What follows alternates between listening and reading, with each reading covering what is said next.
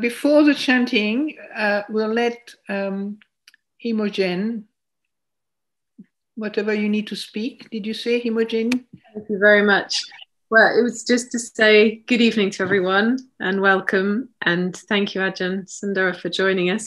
And just to tell everyone a little bit about Ajahn Sundara, who is originally from France, who was one of the first 4 women to join the monastic community of Chithurst Monastery in 1979 as an 8 precept novice. She became a Siladhara, a 10 precept alms mendicant nun in 1983, with Ajahn Sumedho as preceptor. And from its inception, she helped to establish the nuns community at Amaravati. From 1995 to 98, she continued her practice mostly in Thailand in forest monasteries and has been teaching and leading meditation retreats worldwide for 30 years. And she currently resides at Amaravati. Thank you. So it's lovely to see you all. Can you all hear me? Good. It's a pleasure to see you all and to spend this time with you, focusing on Buddha Dhamma. So what we do usually, the first thing we do, well, we change sometimes. It's not always the same beginning. But we'll start. Wangu, where are you? Oh, here. I'm here, yeah. Yeah, I can't remember. Did we say the chant with the, do you remember the precept or the chanting, the first chant? Dedication offering in English. First, yeah. Okay. So on page, let me see. Wangu will put the chants on your Zoom, so you'll know how to follow us. That's right, yeah.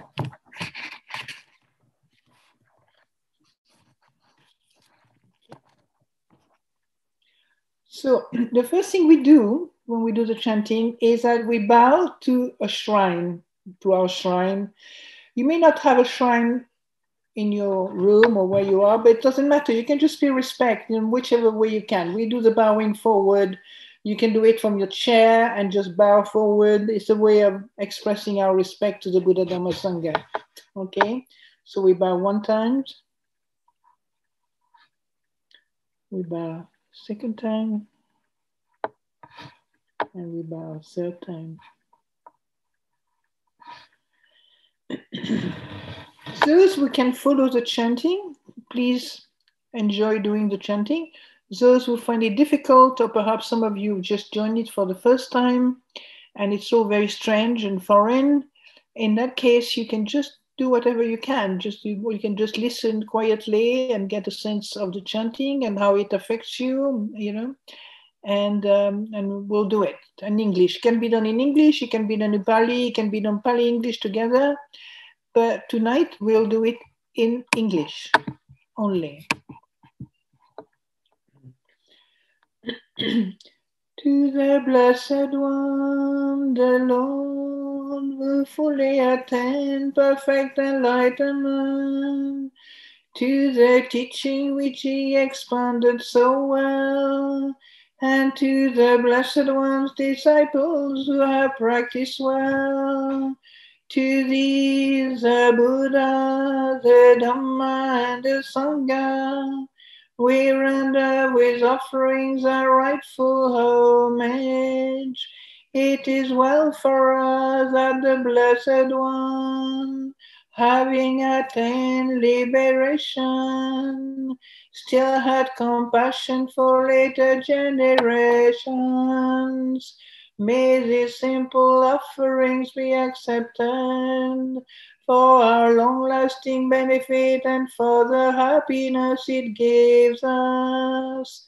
The Lord, the perfectly enlightened and blessed One, I render homage to the Buddha, the blessed One. The teaching so completely explained by him, I bow to the Dhamma. the Blessed One's disciples who have practiced well, I vow to the Sangha. A bit further down.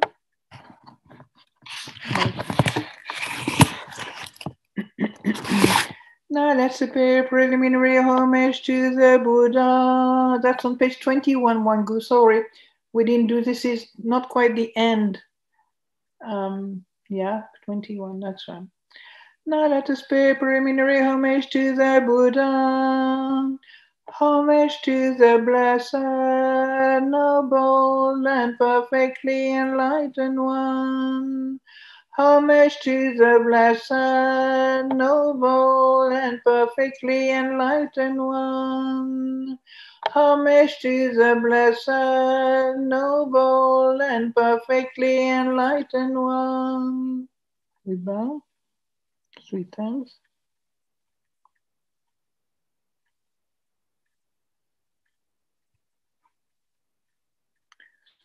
Okay, and now we flow on page 120 something.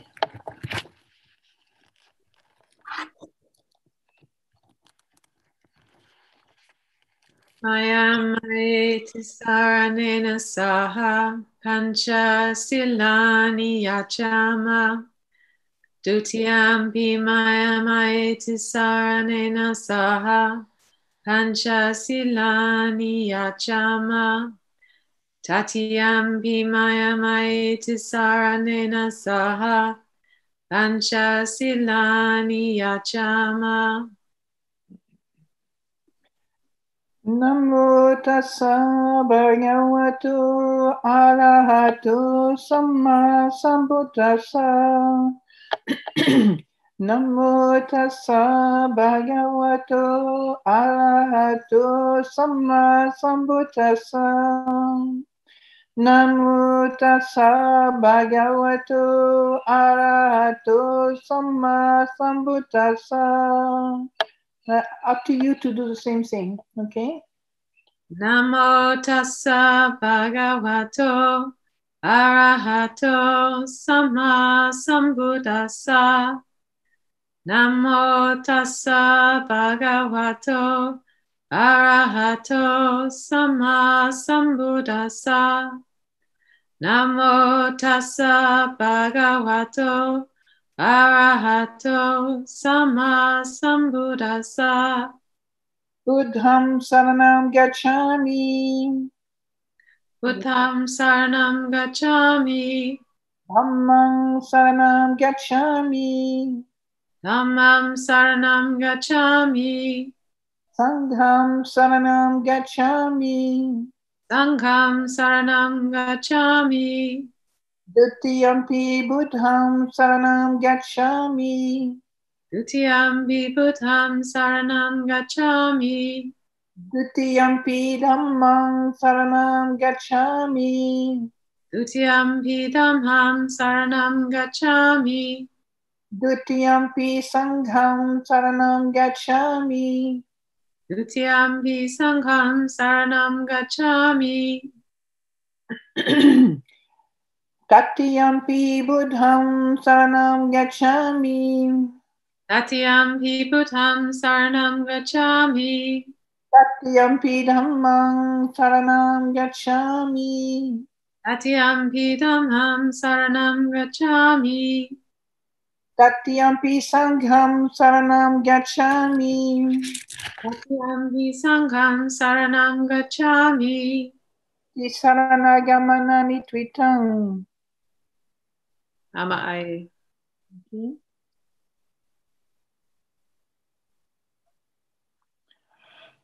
So I will say, Imani pancha sikapadani silena sugatinyanti silena boga sampada silena nibotinyanti tasama silan visotaye. And these few lines means these are the 5 precepts. Virtue is a source of happiness. Virtue is a source of true wealth. Virtue is a source of peacefulness. Therefore, let virtue be purified. And at the end, you all say sadhu, sadhu, sadhu, sadhu. Sadhu, sadhu, sadhu. This is just a way acknowledging, it's kind of well said, sometimes it's translated, but it's acknowledging what you've done in a positive way. So, all right.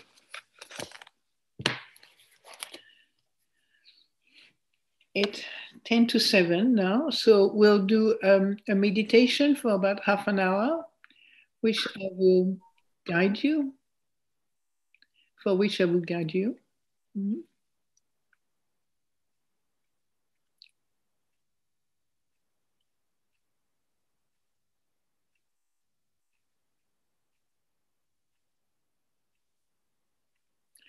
So, the first thing you need to do or not do, depends how you see it. First of all, just make sure you have a posture which is comfortable enough for you to stay in that posture for 30 minutes. Having said that, you can also, if necessary, if you're going to injure some part of your body, maybe the knees or the feet or the legs, you can, of course, move or change posture. You're on your own space, so there's no problem. Sometimes it's good to wait to listen to the mind before you change the posture, because it's well known that it could be the mind complaining about something and giving you the idea that changing posture will help.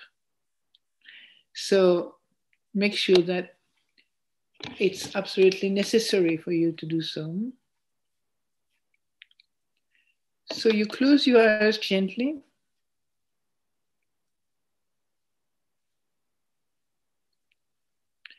And you spend the next few minutes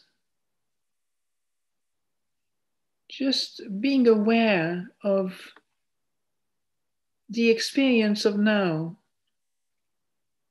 Don't try to have too many ideas. Don't try to have any idea at all, in fact. Just for now, you notice there is a quality of awareness. You're aware of it, aware of awareness.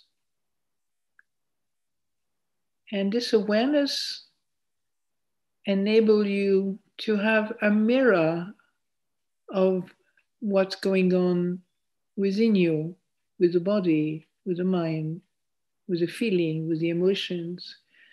So first of all, before we embark on something more,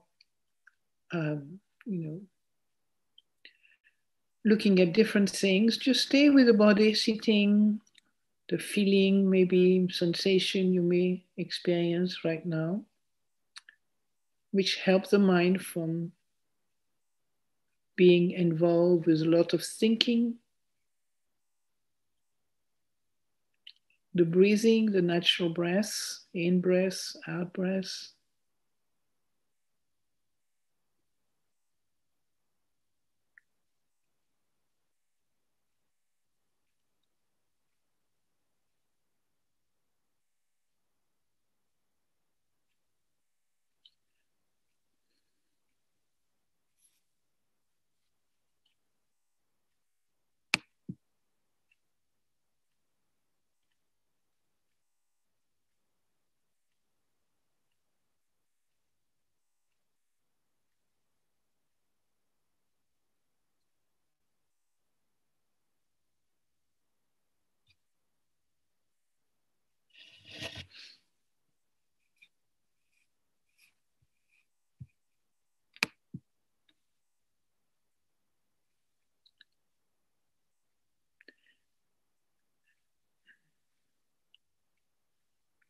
So the first part of our meditation is to take a bit of time to let the mind calm down, slow down, and rest in the present moment with gentleness.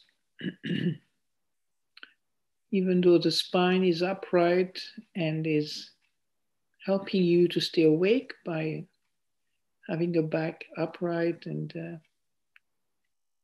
good posture. Shoulders are relaxed.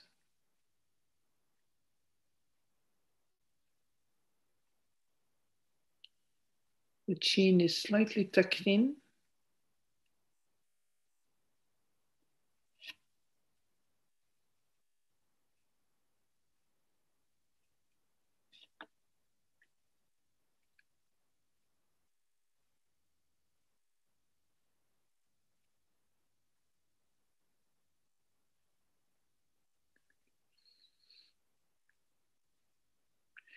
As you sit quietly in silence, do not forget that meditation is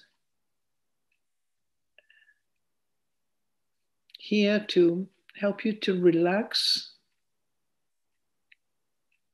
and to be kind to the moment you meet in each moment. Have a loving a sense of acceptance of each moment, how they are.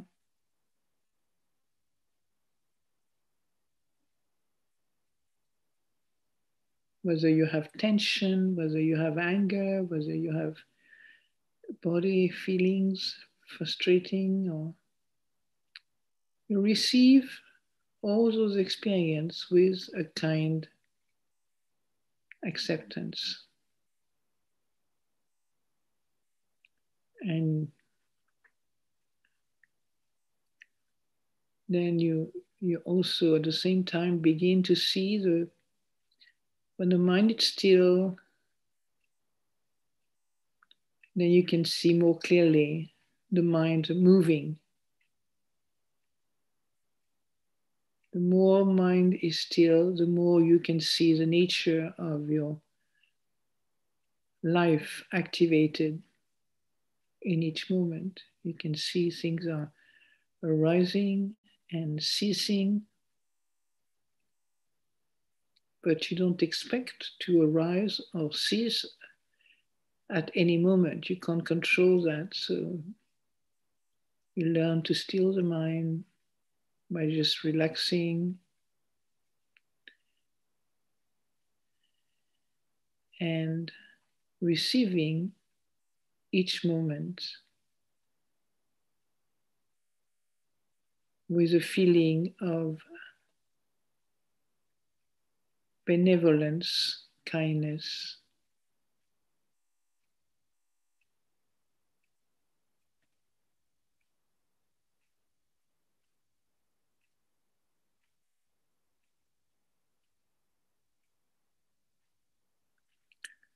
Once the mind has become more peaceful, more stable in the present moment, more established in the present moment, then you begin to see more clearly the movements of your thoughts, the movements of your emotions, the changing nature of everything we experience. It's a natural flow that's not always made very clear unless you look at it through the power of awareness, of mindfulness, of vigilance and focus. We're not focused, we're all over the place. So it's good just to see the moment, focus in the present moment.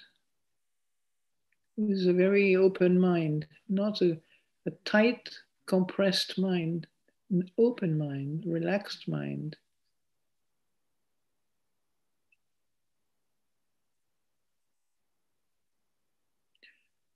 And you remember those helpful sentences, going nowhere, being nobody. No, you can see the plans of your life coming and going, but you're not engaged. You're not trying to move with these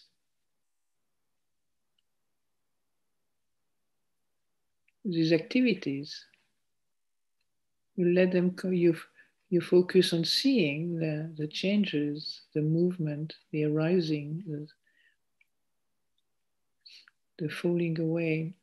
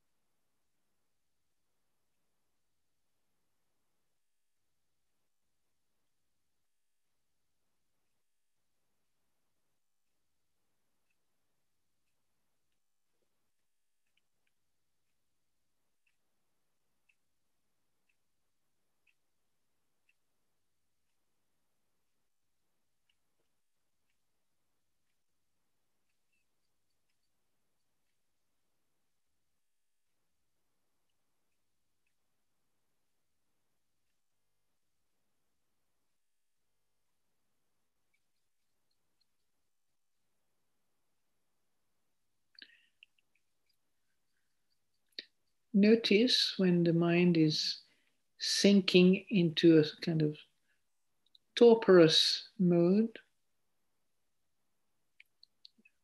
what helps, what can help. Sometimes is by stretching your back, stretching your spine, re-establishing a strong posture that gives you, that enable the energy to flow through the body again.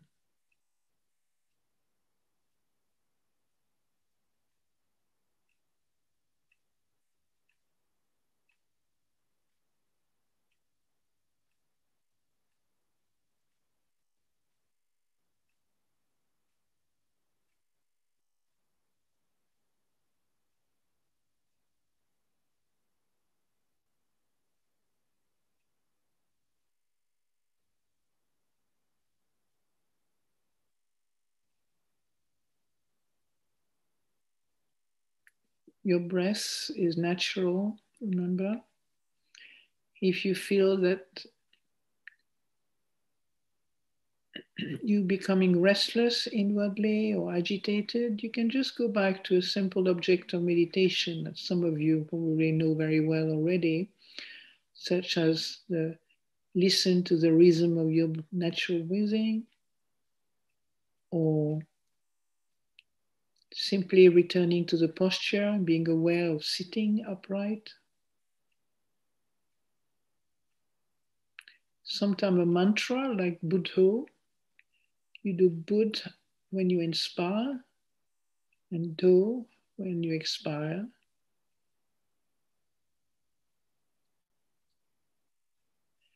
That can help just to simplify again the focus of your mind. You don't need to concentrate. Simply, as soon as you're aware of something, you can see it. So instead of navigating to all kind of different parts of the world or things that you are going to do or you have done and so on, memories, and then for a few minutes, maybe a few minutes, you just spend those few minutes just resting in the present with an object, a simple object of meditation, like the natural listening of the breath, the postures, sitting upright, or just a repetitive little word like Buddho, which means awake, by the way.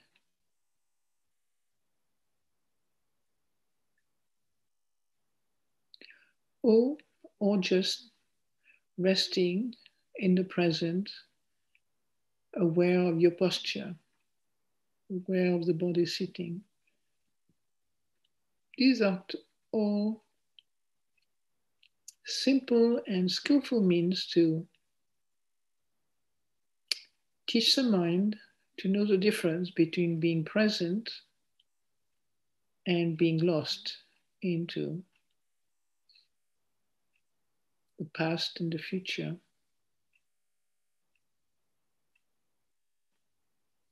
Or lost in reactivity to what you see, feel, hear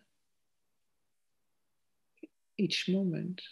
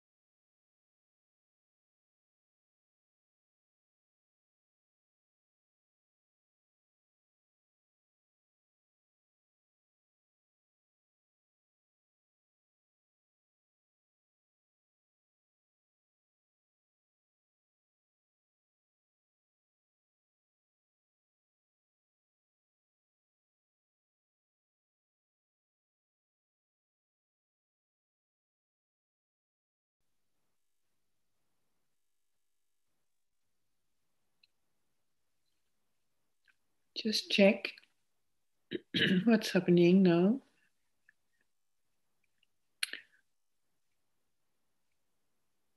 Are you still, is your attention still focused in the here and now? Noticing change, noticing what is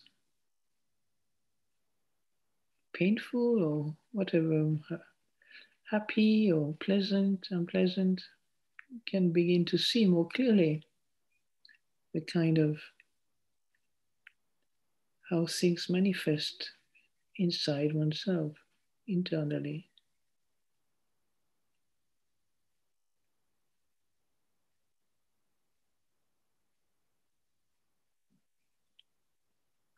And you can begin to open your eyes gently. Come to the end of our meditation. Now, go very gently, okay? Open your eyes gently and then stretch your limbs, your legs, your arms. And rotate your head around a little bit. Everything has been kept immobile, still for half an hour.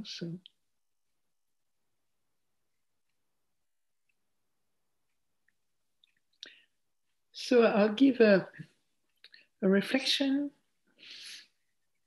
right? And before we give a reflection, I think Imogen has to do a little invitation for me to allow me to say something. That's the way the Buddha established this tradition. You know, you have a chant inviting us to give some teachings.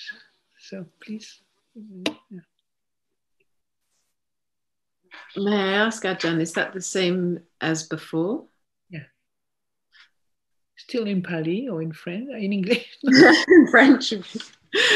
Mayam Saranena Saha Pancha Silani Yachama Dutiyam Mayam Saranena Saha Pancha Silani Yachama Tatyam Mayam Saranena Saha Pancha Silani Yachama. Excuse me, Imogen. Oh, yes. For the teaching, so it's not here. It's a page before. I'm afraid I didn't know that. Sorry, I will do that again. It's all right. We go to a page where the requesting for teachings. It's not the precepts, Wangu. It's the teaching. Yeah, further up, further up. It's just one person chanting it. There's no, it's a request for a desana.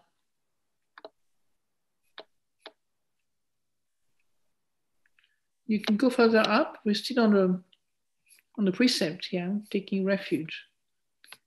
Okay. Come on, yeah. Still asking for the three refuges. Oh my gosh. That's the Parita chanting further up? Should be. There you are.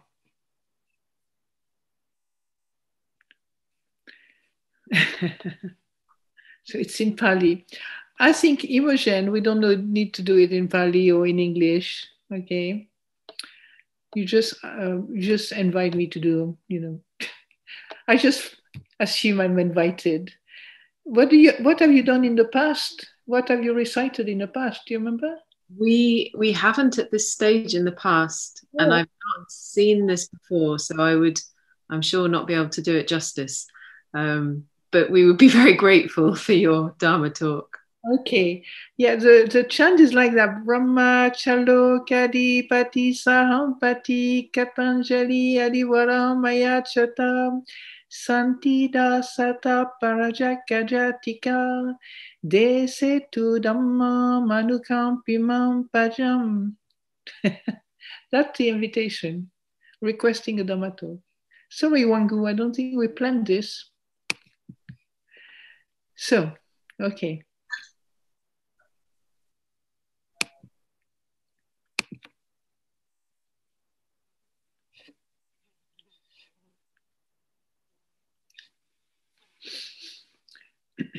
Namo tassa bhagavato arahato samma sambuddhassa. Namo tassa bhagavato arahato samma sambuddhassa. Namo tassa bhagavato arahato samma sambuddhassa. Buddham dhammam sangham namasami.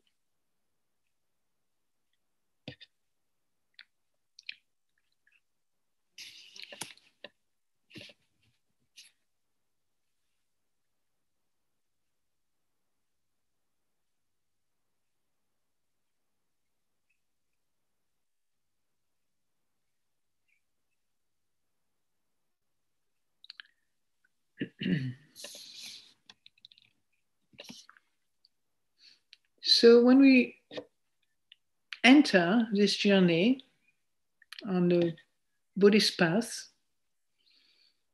the most important thing of this path is that we're learning to be awake, conscious, aware. And we don't know we are awake and conscious until we really are, it's pointed out to us. We know how to concentrate and absorb into our work, our activities. In whatever activity we do, we can absorb ourselves into things, concentrate deeply. But just being awake is a new, for many of us, was a new realization. To do something with full awareness of the present moment and really learn how to remain stable in that dimension of the here and now is a learning we do in our practice of Buddhism. It's a very different thing when you just, you, for example, you're studying something or you're doing something, particularly go shopping or whatever.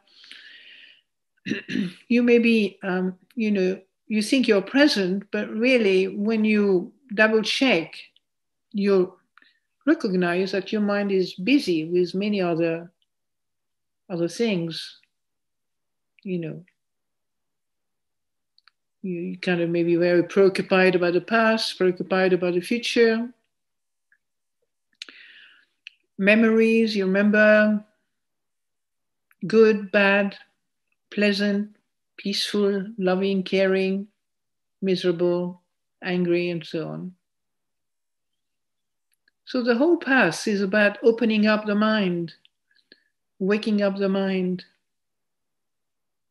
and discovering this new dimension in our life, this quality of presence, of knowing here now.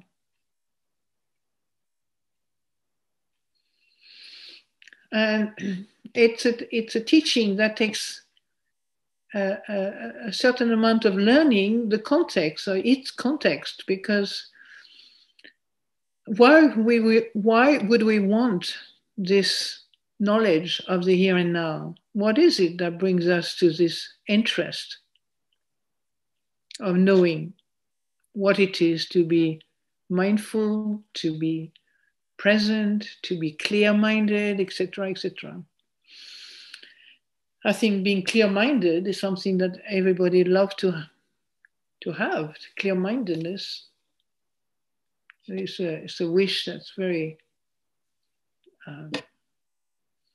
people like to have that kind of mind. What context is there for this desire to see things more clearly, to know things more clearly? What is it that motivates us to want to be here every Monday? To learn what? Have you ever questioned what is it that brings you to generate enough energy to come? I mean, you are in your room at the moment, so you're not coming to the Buddhist Society, but you're in your library or bookshelves, your bookshelves, or in your bedroom, in your dining room, sitting room, wherever, to spend this time just doing nothing, right?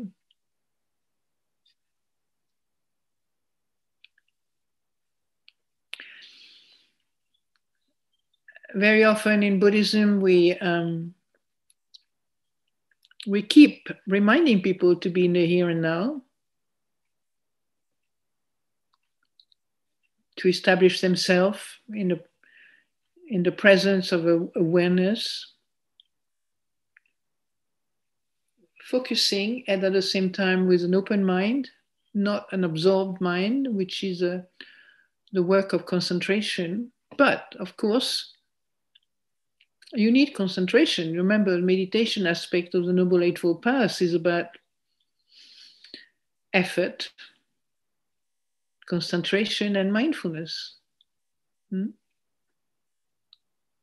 Three qualities we generate, we develop to be able to develop our meditation practice properly. So it bears some fruits, there's some good result to our meditation. And the good results sometimes can be confusing for people. They think they might get more happy, they might even kind of lose weight. You might lose weight because you don't focus so much on the cheese and on the chocolates and cakes because you're more focused on other things. Or maybe, yes, your mind is dreaming of all kind of possibility that's going to enhance your life through meditation. Now, this is not a wrong message, but what the mind doesn't know yet is what it takes to experience these things, what it takes to actually see and know for oneself the result of one's meditation or one's practice, and where that leads to. So there's an aspect of the of the teaching which came to my mind a number of times lately, was the talking a little bit about effort. It takes effort to come and sit, doesn't it? Not something that just not like going on an armchair, with the feet up in front of TV and just watching a program, the news, a movie, or whatever. Watching the movie of my life is not as fun as having somebody else's movie. It can be quite boring. We can get really disappointed with ourselves because our movie is rather kind of ordinary and not that interesting and repetitive. That's the worst part of it. It's repetitive. It kind of goes again and again in the same old ruts. So when we talk about effort in meditation, it's not always easy to understand, because our notion of effort is often comes out of what we know in our worldly approach to effort. If I want to put some effort into something, I have to, in a way, will myself maybe to do it. I know how to do it, and I'm going to do it. Put lots of effort into doing something. So this is something we're familiar with, that kind of effort, aren't we? It's not always successful, but we know what it is. Sometimes we put a lot of effort to eat and live healthily. Sometimes it works. Most of the time, fairly temporary. After a while, the mind and body are really fed up with it, and you might go back to your old habits. This is a pattern I think we all know. The mind can sustain good intention only for a while, and then it might easily go back into the old habits. Why? Because it just doesn't have that energy to sustain itself. The effort needed to sustain itself might not be present. Why? Because our understanding of effort is so much conjoined with me doing something. Do you understand? Me getting something. Me has to put a lot of effort to do it. And me is also an impermanent thought, an impermanent intention. So if after 2 weeks you finish, you've had enough to be on quinoa and you want to go back to your pasta, it's quite normal. You've had enough to have a healthy meal. You just want to have pizza and chocolate, That's normal. So we're just navigating between the normal and our wish to improve ourselves. So this notion of effort is important because our effort sustained through the sense of I'm going to do something, is very much connected with thinking. And thinking is impermanent, remember that.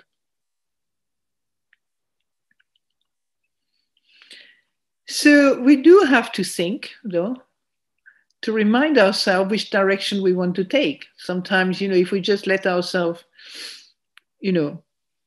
down, our mind can go back into its natural furrow, just slide naturally into the same directions. And the mind, the body, mind, they have that time of wanting to be lazy, wanting to be not bothered by things, not, improve on anything. You get fed up. So the Buddha does encourage us, give us some guidance about what does it mean to develop right effort, So I've got the text with me here just to give you the text of the Buddha because I think it's important.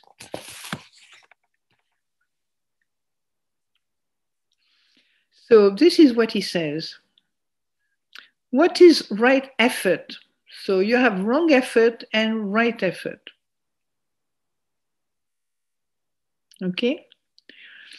So here, a monk awakens desire for the non-arising of unreasoned, evil, unwholesome states. To me, the precept points to that. Do you understand? The precept, I refrain from harming any living beings. I refrain from stealing. I refrain from sexual misconduct. I refrain from lying. I refrain from taking drug and intoxicant that brings me into, heedlessness and carelessness in my life. So the effort you're already doing when you take the precepts is what the Buddha talks about, to actually, you are making effort and you are arising the energy to, to not, it's like, unskillful things arise anyway. They don't wait for you to be invited.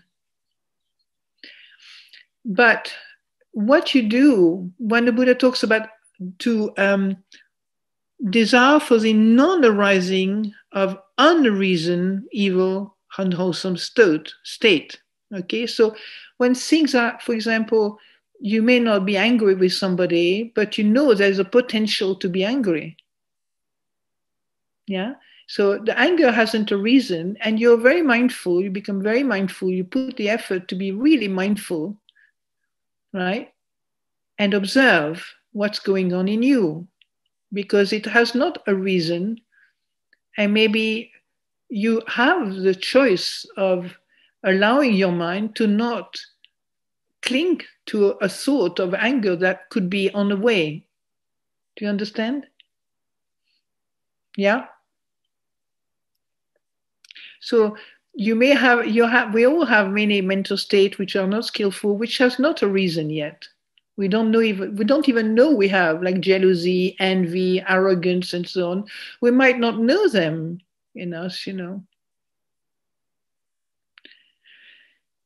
And they are unwholesome state. But in Buddhist teaching, when you read the suttas, sometimes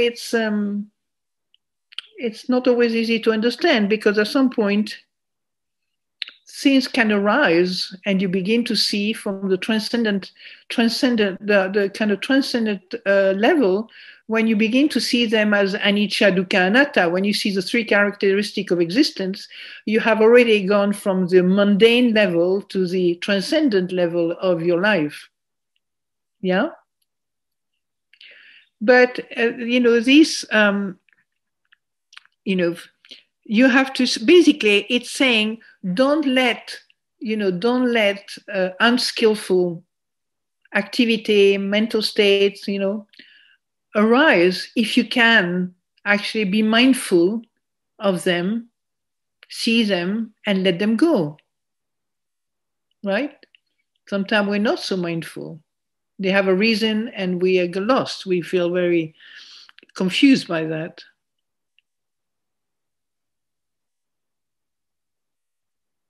So I just repeat it. What is right effort?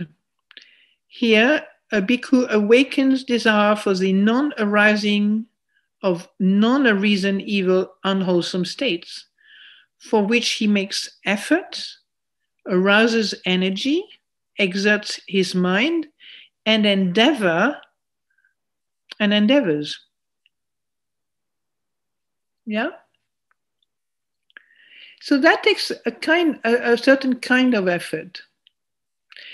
Because if we force ourselves too much, we might not be able to fully be aware of what's going on. We might just have an idea, must put effort into something, and repressed. And suppress things, which the result of suppression and repression is not always particularly healthy. It can stress, it can be very stressful. So I don't think the Buddha is asking us to repress and suppress, but to be skilled in not letting things that are unskillful arise. It's a skill. It's not a skill of suppression and repression. It's a skill of knowledge, knowing how to do it, how to do this.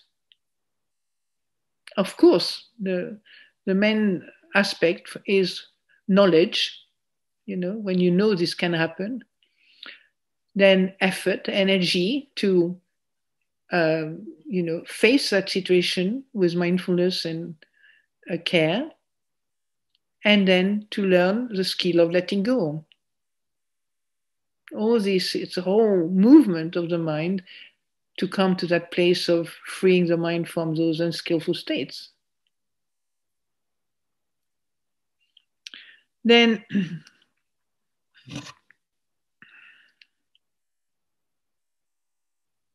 yeah. And then when unskillful states have arisen, then you put effort to let them go. I repeat myself, but this is what it says here. So the way the Buddha presents it. He awakens desire for the abandoning of a reason, evil, unwholesome state, for which he makes effort. He awakens desire for the arising of unreason, unwholesome state. Well, that's when we're going on the second part. Bringing up good states of mind. So when unskillful states, for example, anger, jealousy, frustration, irritation, with anything, any aspect of our life, manifest in ourselves, then we have the skill, of not lingering endlessly into proliferating about the wrong and the misery of our experiences. We know now we can be mindful. As we are mindful, we have the power to see them clearly and allow them to go. Stop the mental proliferations. I should have done, I must have done, I didn't do this, I didn't do that, it's terrible, blah, blah, blah. We think, completely out of control. It only takes a few minutes to stop thinking, not repressing, just as a game. You stop thinking for a few minutes. And funnily enough, believe it or not, the mind forgets. Not because it's old and decrepit, But, things pass away, they go. Anicca is our liberator. Do you understand? It's the one who takes it out of the prison of thinking you're stuck in one thing forever. To trust it. Anicca. Impermanence. Yeah? It's funny how we tend to trust more, rapidly the things that are not correct and hurts us. So we all go through that. All human beings are prone to that kind of approach. So something really makes you miserable. What do? You can really let your mind think and think and think and think about it and make you feel bad and bad and bad and make other people bad. And then you feel bad about making them bad, and you have to make yourself bad again because you have been saying terrible thing about them, blah, blah, blah, and then terrible thing about you. Oh my God. Endless. Doesn't stop. A good Buddhist is somebody who is aware that he has a power to let things go. Even a cat. You didn't think I saw it, did you? I wonder what you had in your hand, Judy. Yes. Sweet. So the second half of the effort aspect of the practice is he awakens desire for the arising of unarisen wholesome states, for which he makes effort.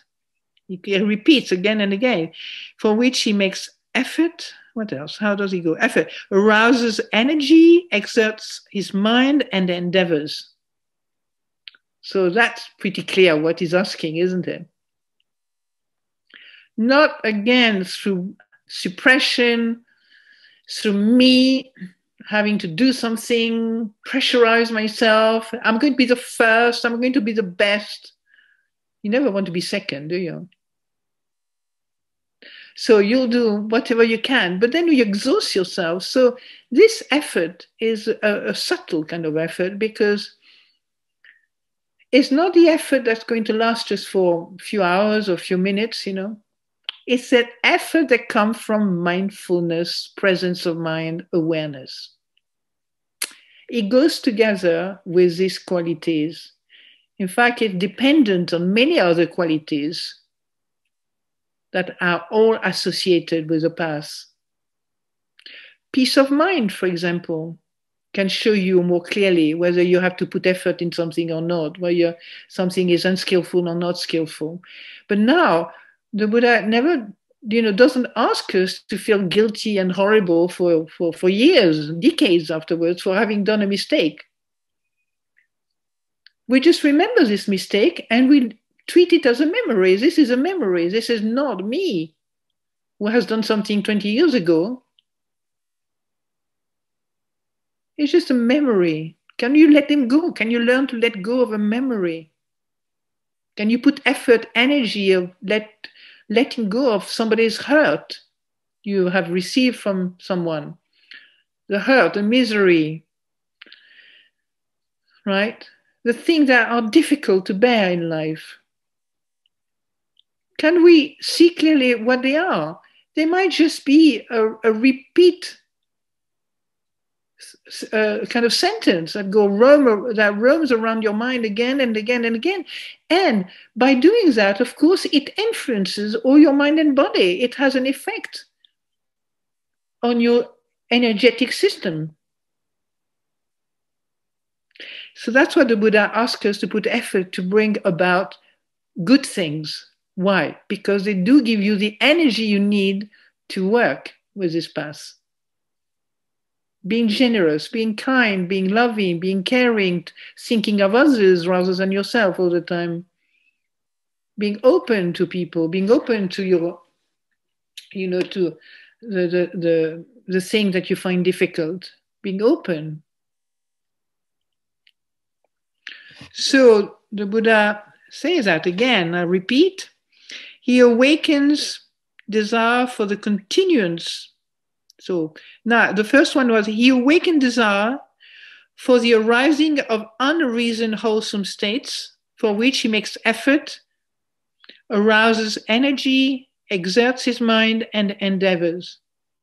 Then the last one, last aspect, he awakens desire for the continuance, non-corruption, strengthening, maintenance in being, and perfecting of a reason wholesome states, for which he makes effort, arouses energy, exerts his mind, and endeavors. This is called right effort. Right? That's part of clear seeing. Do you understand? It's difficult to think you have to make an effort if you don't see the need for it.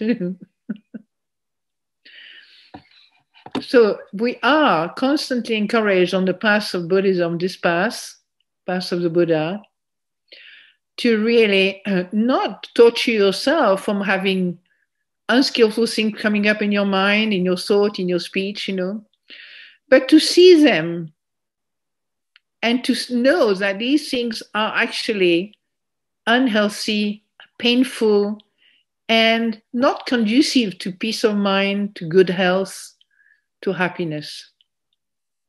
Yeah? So he asks you to not allow unskillful things happening to you to kind of come up and cling to them. You're beginning to cling to them and then make stories and go on and on and on. Then you have bad dreams about it through the night. And you wake up in the morning feeling miserable.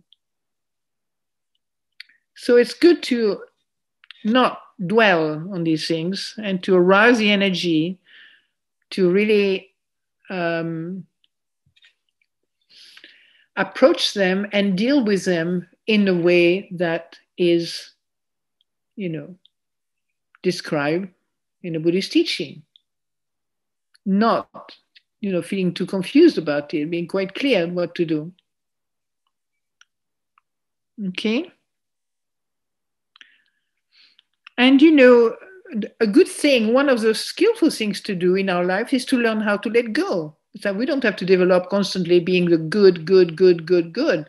Letting go is actually one of the highest level of the practice. To see the ending and let things die, follow their natural course. Everything is dying all the time. Remember that. So whether you are being generous, whether you're being kind and helpful, whether you are letting things go and you abandon the unskillful, all these are right effort. Yeah? So I will leave you on these words. You can read stories about right effort, but right effort is always conjoined with mindfulness, awareness, an approach which is clear and not, use that is rooted in the aspect of wisdom. Wisdom is a state of mind that is rooted in balance. The middle way is the wisdom way. You understand? It can see the imbalance. You can see through awareness the imbalances of our chitta, of our mind, vision, view, thoughts, feeling, and so on. What we think about them, what we feel about them, what we want to do about things, because maybe our view is still not very balanced. So right effort is helping you to generate your ability to come from a place of steadiness, calm, understanding, before you start reacting and blaming somebody else and blaming yourself and so on, Just allow the mind to let things go and listen to the empty, silent mind if you want to solve problems. You might not have the answer straight away, of course, and we are often in a rush, aren't we? We want to sort out our problems really quick. But the most beautiful sorting out of problems in my life, I notice, is patience. Through patience, through ability to listen to what the mind is saying to you in your heart, right? And to let things go until at some point we have a solution. It becomes clear there's a solution in everything. Main solution is to let things go and return to the freshness of a new mind that's not caught up, embedded in a lot of confusion. So I leave you on this.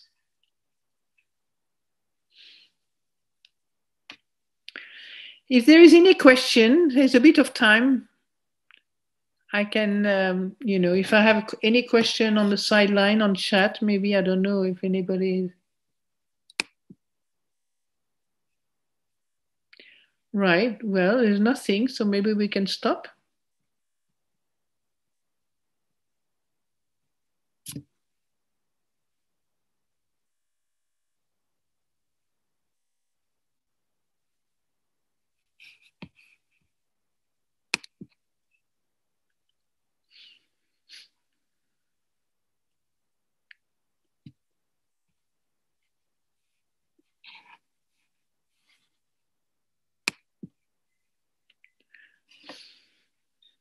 So, do not hesitate. Don't be too shy.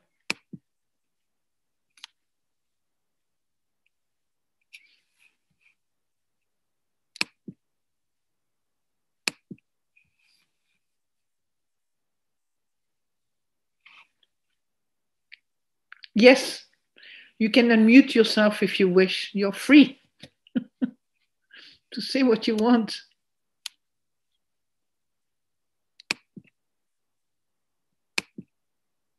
Okay.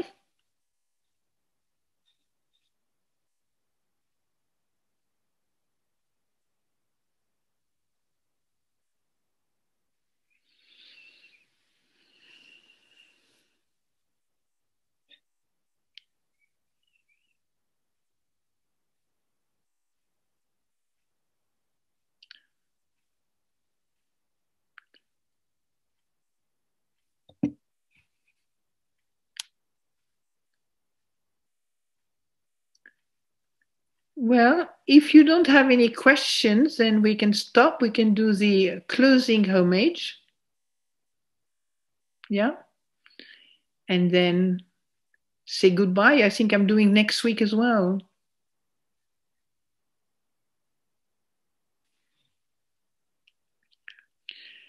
So, the Lord, the perfectly enlightened and blessed one, I render homage to the Buddha, the blessed one, and we bow.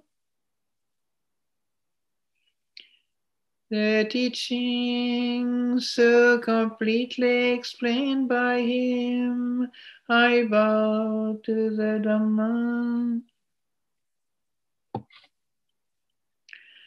The Blessed One's disciples who have practiced well, I bow to the Sangha.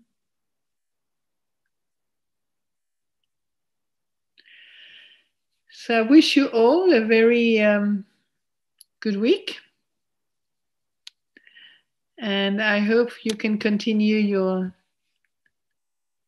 interest in this practice through the week. And through the pandemic, and things are shifting and moving, constantly moving, isn't it? The poor government is constantly waiting for one thing, encouraging, and then, but we don't know. Another encouragement, but we don't know. We're like, it's going to be okay. Well, yeah, but it's interesting, isn't it? It's good to do Buddhism, isn't it? Things are changing all the time. At least you're not surprised. Okay, take good care of yourself.